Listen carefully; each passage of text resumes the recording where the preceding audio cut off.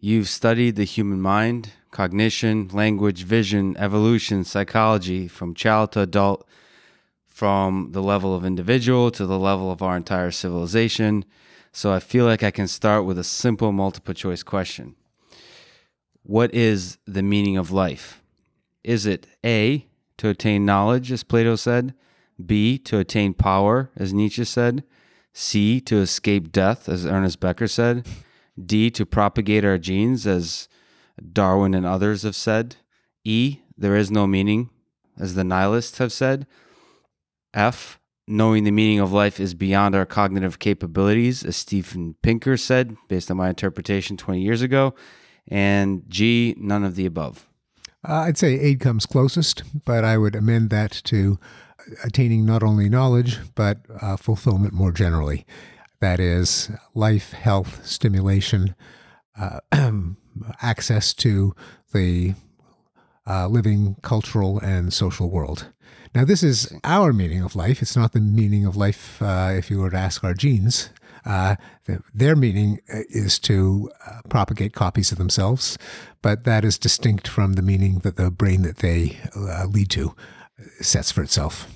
So to you, knowledge is a small subset or a large subset? It's a large subset, but it's not the entirety of human striving, because we also want to interact with people. We want to experience beauty. We want to experience the richness of the natural world. But understanding what makes the universe tick is way up there. For some of us more than others. Certainly for me, that's one of the top 5. So is that a fundamental aspect? Are you just describing your own preference, or is this a fundamental aspect of human nature, is to seek knowledge? In your latest book, you talk about the power, the usefulness of rationality and reason and so on. Is that a fundamental nature of human beings, or is it something we should just strive for? It's both. It is. We're capable of striving for it because it is one of the things that make us what we are, Homo sapiens, wise man. We are unusual among animals in the degree to which we acquire knowledge and use it to survive. We make tools, we strike agreements via language, we extract poisons, we predict the behavior of animals, we try to get at the workings of plants. And when I say we, I don't just mean we in the modern West, but we as a species everywhere, which is how we've managed to occupy every niche on the planet, how we've managed to drive other animals to extinction, and the refinement of reason in pursuit of human well-being, of health, happiness, social richness, cultural richness, is our main challenge in the present. That is, using our intellect, using our knowledge to figure out how the world works, how we work, in order to make discoveries and strike agreements that make us all better off in the long run. Right. And you do that almost undeniably and in a data-driven way in your recent book. But I'd like to focus on the artificial intelligence aspect of things, and not just artificial intelligence, but natural intelligence too. So 20 years ago in the book, you've written on how the mind works. You conjecture, again, am I right to interpret things? Mm-hmm. You can correct me if I'm wrong, but you conjecture that human thought in the brain may be a result of a massive network of highly interconnected neurons. So from this interconnectivity emerges thought. Compared to artificial neural networks which we use for machine learning today, is there something fundamentally more complex, mysterious, even magical about the biological neural networks versus the ones we've been starting to use over the past 60 years and have become to success in the past 10? There is something a little bit mysterious about the human neural networks, which is that each one of us who is a neural network knows that we ourselves are conscious. Conscious not in the sense of registering our surroundings or even registering our internal state, but in having subjective first-person present tense experience. That is, when I see red, it's not just different from green. But it just there's a redness to it Right. that I feel. Whether an artificial system would experience that or not, I don't know, and I don't think I can know. That's why it's mysterious. If we had a perfectly lifelike robot that was behaviorally indistinguishable from a human, would we attribute consciousness to it, or ought we to attribute consciousness to it? And that's something that it's very hard to know. But putting aside that largely philosophical question, the question is there some difference between the human neural network and the ones that we're building in artificial intelligence will mean that we're on the current trajectory not going to reach the point where we've got a lifelike robot indistinguishable from a human, because the way their so-called neural networks are organized are different from the way ours are organized. I think there's overlap, but I think there are some big differences that the current neural networks, current so-called deep learning systems are in reality not all that deep. That is, they are very good at extracting high-order statistical regularities, but most of the systems don't have a semantic level, a level of actual understanding of who did what to whom, why, where, how things work, what causes what else.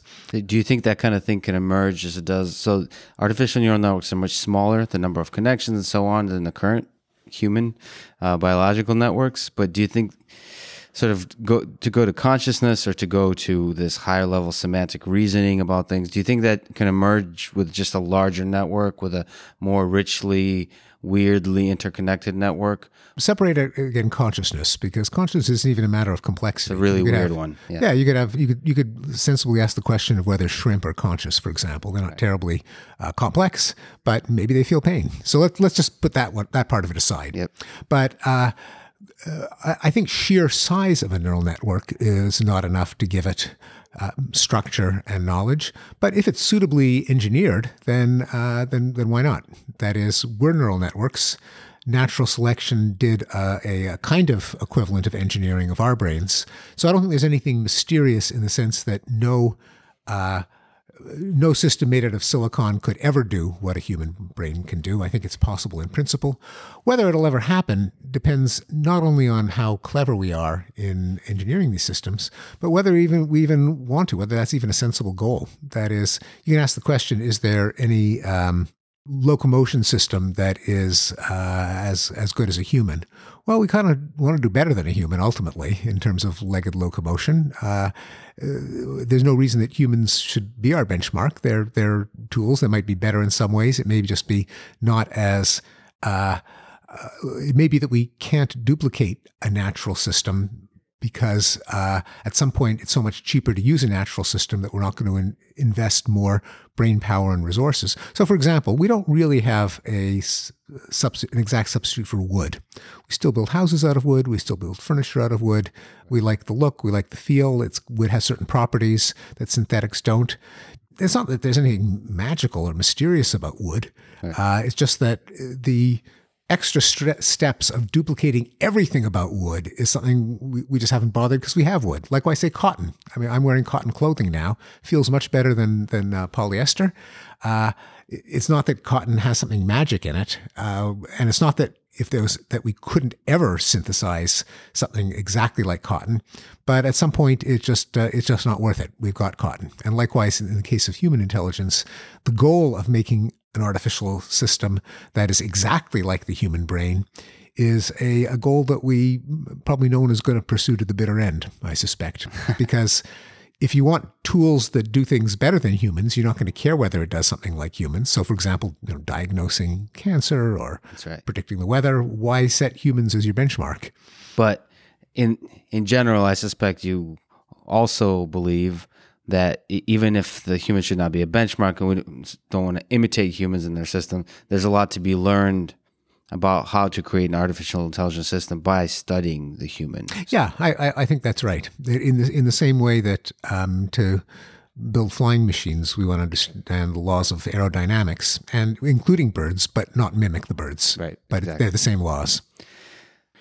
You have a view on AI, artificial intelligence, and safety that, from my perspective, is refreshingly rational, or perhaps more importantly, has elements of positivity to it, which I think can be inspiring and empowering as opposed to paralyzing. For many people, including AI researchers, the eventual existential threat of AI is obvious. Not only possible, but obvious. And for many others, including AI researchers, the threat is not obvious. So Elon Musk is famously in the highly concerned about AI camp, saying things like AI is far more dangerous than nuclear weapons and that AI will likely destroy human civilization. So in February, he said that if Elon was really serious about AI, the threat of AI, he would stop building self-driving cars that he's doing very successfully as part of Tesla. Then he said, wow, if even Pinker doesn't understand the difference between narrow AI, like a car, and general AI, when the latter literally has 1,000,000 times more compute power and an open-ended utility function, humanity is in deep trouble. So first, what did you mean by the statement about Elon Musk should stop building self-driving cars if he's deeply concerned? Yes, well, not the last time that Elon Musk has fired off an intemperate tweet. Yeah, well, we live in a world where Twitter has power. Yes. Yeah, I think there are two kinds of existential threat that have been discussed in connection with artificial intelligence, and I think that they're both incoherent. One of them is a vague fear of AI takeover, that just as we subjugated animals and less technologically advanced peoples, so if we build something that's more advanced than us, it will inevitably turn us into pets or slaves or domesticated animal equivalents. I think this confuses intelligence with a will to power. That it so happens that in the intelligence system we are most familiar with, namely Homo sapiens, we are products of natural selection, which is a competitive process, and so bundled together with our problem-solving capacity are a number of nasty traits like dominance and exploitation and maximization of power and glory and resources and influence. There's no reason to think that sheer problem-solving capability will set that as one of its goals. Its goals will be whatever we set its goals as. And as long as someone isn't building a megalomaniacal artificial intelligence, then there's no reason to think that it would naturally evolve in that direction. Now, you might say, well, what if we gave it the goal of maximizing its own power source? Well, that's a pretty stupid goal to give an autonomous system. You don't give it that goal. I mean, that's just self-evidently idiotic.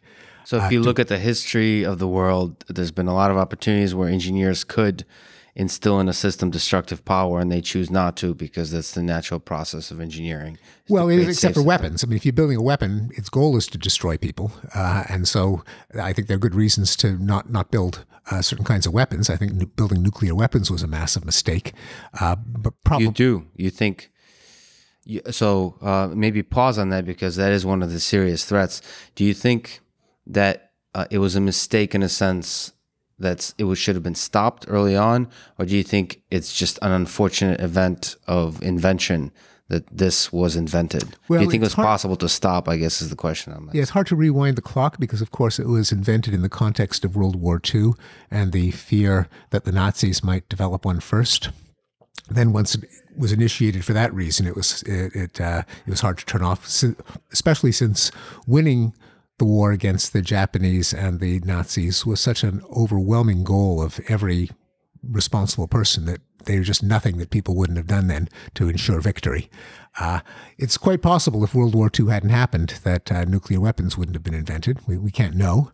But I don't think it was by any means a necessity, any more than some of the other weapon systems that were envisioned but never implemented, like planes that would disperse poison gas over cities like crop dusters, or systems to try to create earthquakes and tsunamis in enemy countries, to weaponize the weather, weaponize solar flares, all kinds of crazy schemes that we thought the better of. I think analogies between nuclear weapons and artificial intelligence are fundamentally misguided, because the whole point of nuclear weapons is to destroy things.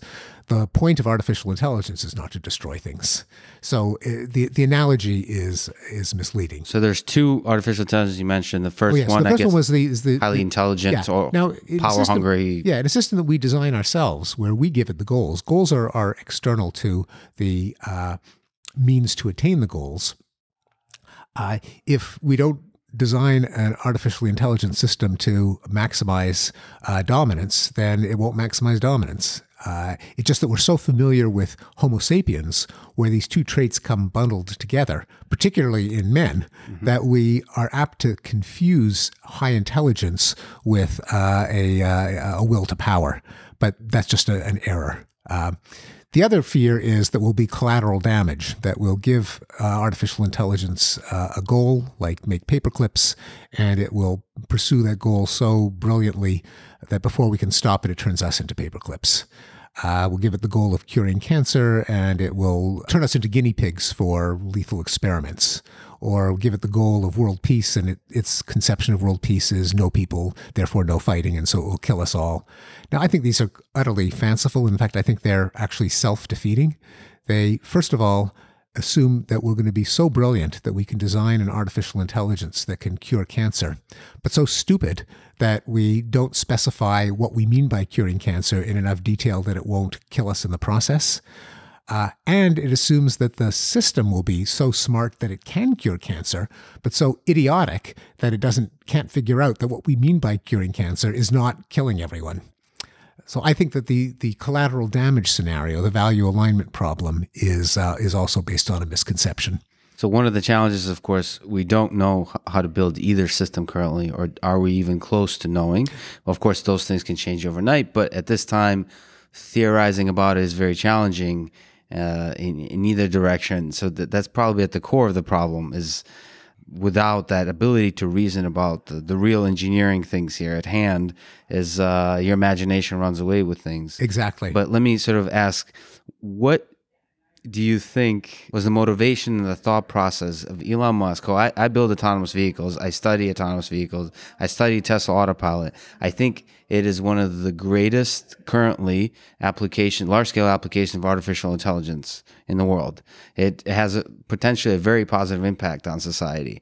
So how does a person who's creating this very good, quote-unquote, narrow AI system also seem to be so concerned about this other general AI? What do you think is the motivation there? What do you think is the thing? Well, you probably have to ask him.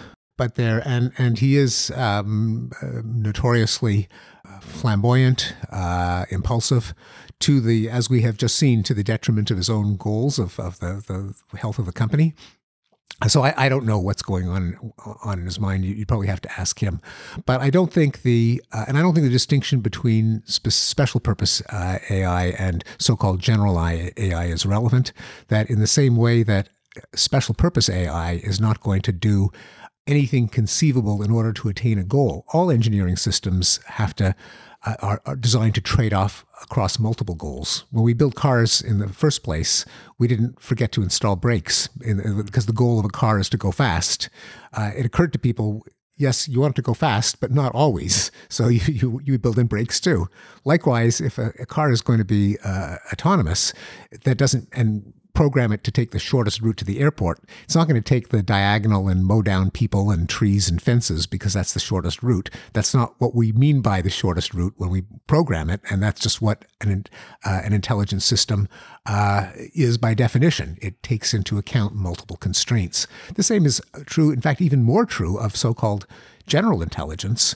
That is, if it's genuinely intelligent, it's not going to pursue some goal single-mindedly, omitting every other consideration and collateral effect. That's not artificial and general intelligence. That's artificial stupidity.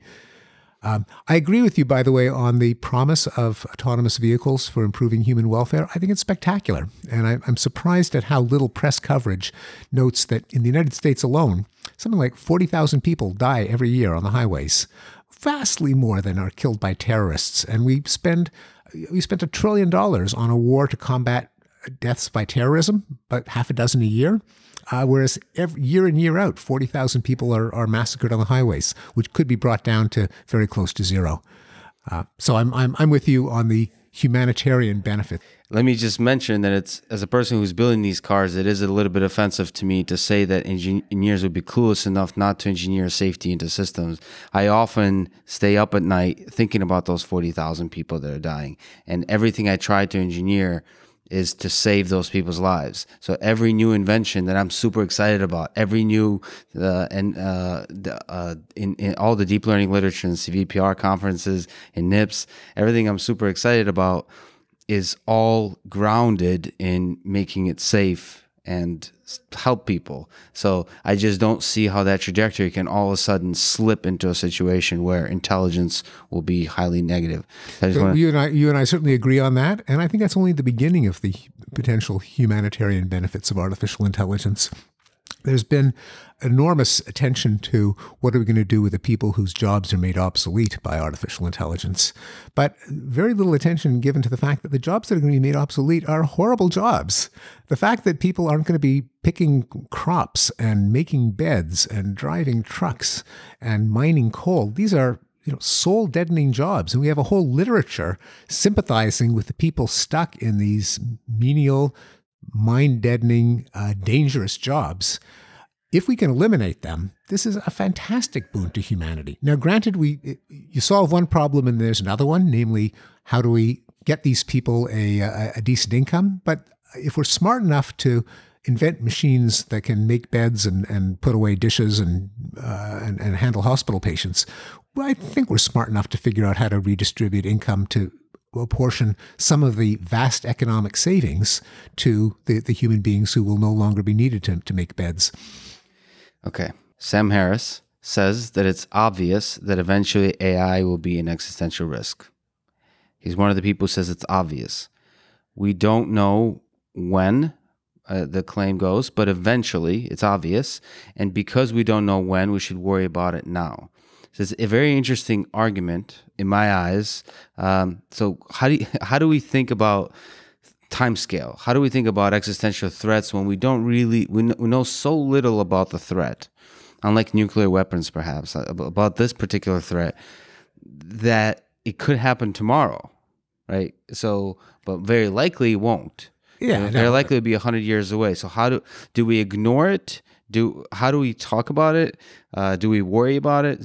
How do we think about those? What is it? A threat that we can imagine. It's within the limits of our imagination, but not within our limits of understanding to accurately predict it. But what is the it that we're afraid of? AI. Sorry, AI being the existential threat. AI. But how? But like enslaving us or turning us into paper clips? I think the most compelling from the Sam Harris perspective would be the paperclip situation. Mm-hmm. Yeah, I mean, I just think it's totally fanciful. I mean, that is, don't build a system. Don't give it. Don't. First of all, the code of engineering is you don't implement a system with massive control before testing it. Mm-hmm. Now, perhaps the culture of engineering will radically change. Then I would worry, but I don't see any signs that engineers will suddenly do idiotic things like put an electric power plant in control of a system that they haven't tested first. Or all of these scenarios not only imagine almost a magically powered intelligence, including things like cure cancer, which is probably an incoherent goal because there's so many different kinds of cancer, or bring about world peace. I mean, how do you even specify that as a goal? Mm-hmm. But the scenarios also imagine some degree of control of every molecule in the universe, which not only is itself unlikely, but we would not start to connect these systems to infrastructure without testing as we would any kind of engineering system. Now, maybe some engineers will be irresponsible, and we need legal and regulatory and legal responsibility implemented so that engineers don't do things that are stupid by their own standards. But I've never seen enough of a plausible scenario of existential threat to devote large amounts of brain power to forestall it. So you believe in the sort of the power en masse of the engineering of reason, as you argue in your latest book, of reason and science, to sort of be the very thing that guides the development of new technology, so it's safe and also keeps us safe. Yeah, if the same, and granted, the same culture of safety that currently is part of the engineering mindset for airplanes, for example. So yeah, I don't think that should be thrown out the window, and that untested, all-powerful systems should be suddenly implemented. But there's no reason to think they are. And in fact, if you look at the progress of artificial intelligence, it's been impressive, especially in the last 10 years or so. But the idea that suddenly there'll be a step function, that all of a sudden, before we know it, it will be all powerful, that there'll be some kind of recursive self-improvement, some kind of FOOM, is also fanciful. We certainly, by the technology that now impresses us, such as deep learning, where you train something on hundreds of thousands or millions of examples. They're not hundreds of thousands of problems of which curing cancer is a typical example. And so the kind of techniques that have allowed AI to increase in the last 5 years are not the kind that are going to lead to this fantasy of exponential sudden self-improvement. So I think it's kind of a magical thinking. It's not based on our understanding of how AI actually works. Now, give me a chance here. So you said fanciful, magical thinking. In his TED Talk, Sam Harris says that thinking about AI killing all human civilization is somehow fun intellectually. Now, I have to say, as a scientist and engineer, I don't find it fun. But when I'm having beer with my non-AI friends, there is indeed something fun and appealing about it. Like talking about an episode of Black Mirror, considering if a large meteor is headed towards Earth. We were just told that a large meteor is headed towards Earth, something like this. And can you relate to this sense of fun? And do you understand the psychology of it? Yeah, that's right. Good question. I personally don't find it fun. I find it kind of actually a waste of time because there are genuine threats that we ought to be thinking about, like pandemics, like cybersecurity vulnerabilities, like the possibility of nuclear war, and certainly climate change. This is enough to fill many conversations without. And I think I think Sam did put his finger on something, namely that there is a community, sometimes called the rationality community, that delights in using its brain power to come up with scenarios that would not occur to mere mortals, to less cerebral people. So there is a kind of intellectual thrill in finding new things to worry about that no one has worried about yet. I actually think, though, that it's not only is it a kind of fun that doesn't give me particular pleasure, but I think there can be a pernicious side to it, namely that you overcome people with such dread, such fatalism, that there's so many ways to die, to annihilate our civilization, that we may as well enjoy life while we can. There's nothing we can do about it. If climate change doesn't do us in, then runaway robots will. So let's enjoy ourselves now. We got to prioritize. We have to look at threats that are close to certainty, such as climate change, and distinguish those from ones that are merely imaginable, but with infinitesimal probabilities. And we have to take into account people's worry budget. You can't worry about everything. And if you sow dread and fear and terror and fatalism, it can lead to a kind of numbness. Well, these problems are overwhelming and the engineers are just going to kill us all. So let's either destroy the entire infrastructure of science, technology, or let's just enjoy life while we can. So there's a certain line of worry, which I'm worried about a lot of things in engineering. There's a certain line of worry when you allow it to cross, that it becomes paralyzing fear as opposed to productive fear. And that's kind of what you're highlighting. Exactly right. And we've seen some, we know that human effort is not well calibrated against risk, in that because a basic tenet of cognitive psychology is that perception of risk and hence perception of fear is driven by imaginability, not by data. And so we misallocate vast amounts of resources to avoiding terrorism, which kills on average about 6 Americans a year, with a one exception of 9/11. We invade countries, we invent entire new departments of government with massive expenditure of resources and lives to defend ourselves against a trivial risk. Whereas guaranteed risks, and you mentioned, as one of them is, you mentioned traffic fatalities, and even risks that are not here but are plausible enough to worry about, like pandemics, like nuclear war, receive far too little attention. In presidential debates, there's no discussion of how to minimize the risk of nuclear war. Lots of discussion of terrorism, for example. And so I think it's essential to calibrate our budget of fear, worry, concern planning to the actual probability of harm. Yep. So let me ask this question. So speaking of imaginability, you said that it's important to think about reason. And one of my favorite people who likes to dip into the outskirts of reason through fascinating exploration of his imagination is Joe Rogan. Oh, yes.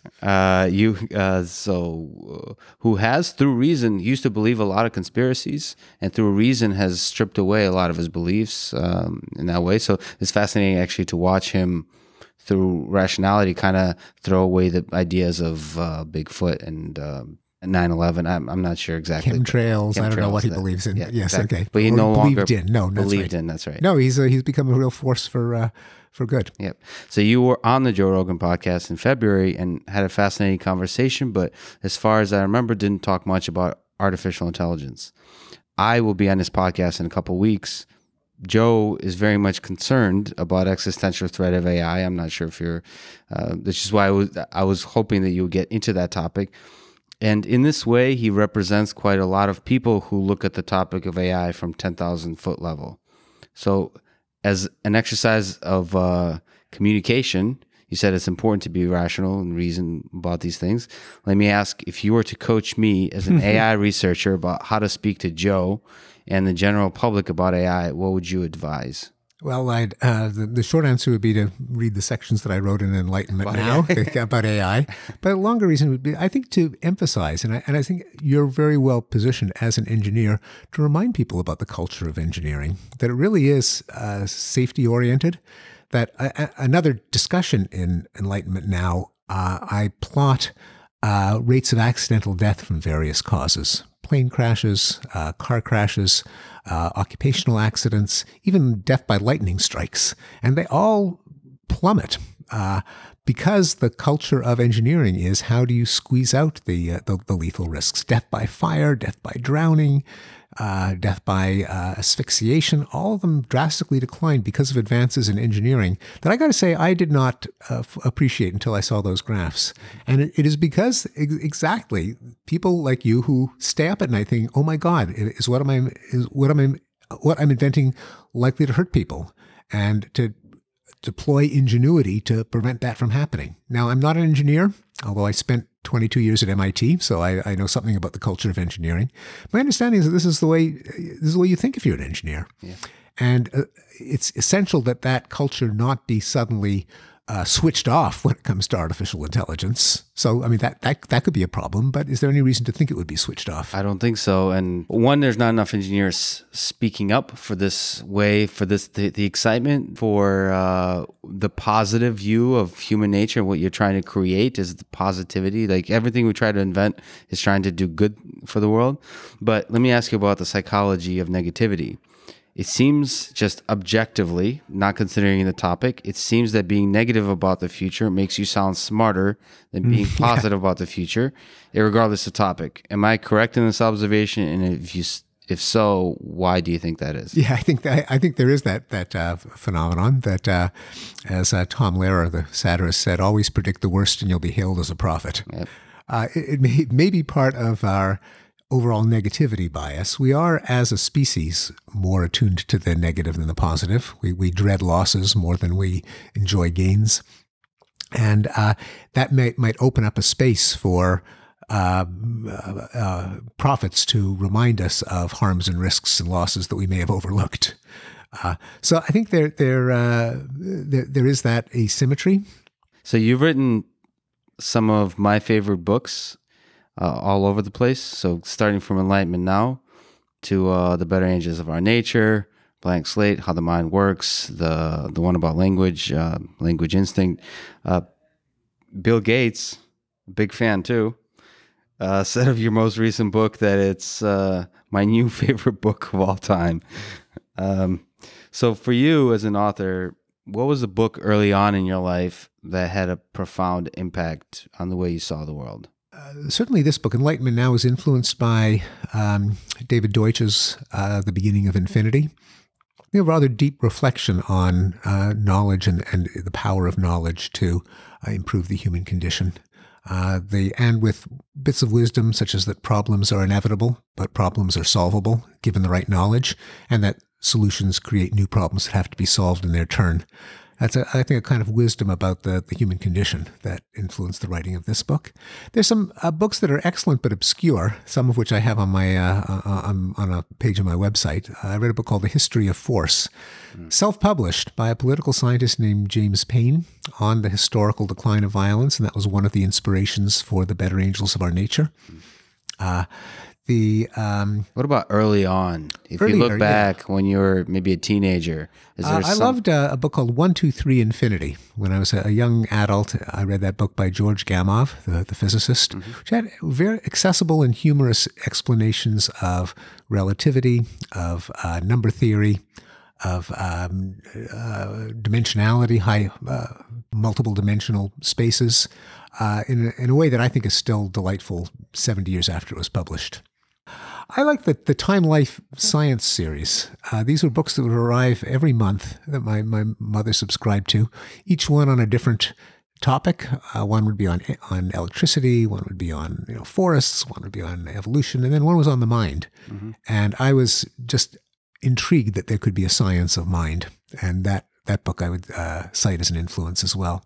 Then later on, when you fell in love with the idea of studying the mind. Was that the thing that grabbed you? It was one of the things, I would say. I read as a college student the book Reflections on Language by Noam Chomsky, who spent most of his career here at MIT. Richard Dawkins' two books, The Blind Watchmaker and The Selfish Gene, were enormously influential, mainly for the content, but also for the writing style, the ability to explain abstract concepts in lively prose. Stephen Jay Gould's first collection, Ever Since Darwin, also an excellent example of lively writing. George Miller, a psychologist that most psychologists are familiar with, came up with the idea that human memory has a capacity of 7 plus or minus 2 chunks. That's probably his biggest claim to fame. But he wrote a couple of books on language and communication that I read as an undergraduate. Again, beautifully written and intellectually deep. Wonderful. Stephen, thank you so much for taking the time today. My pleasure. Thanks a lot, Lex.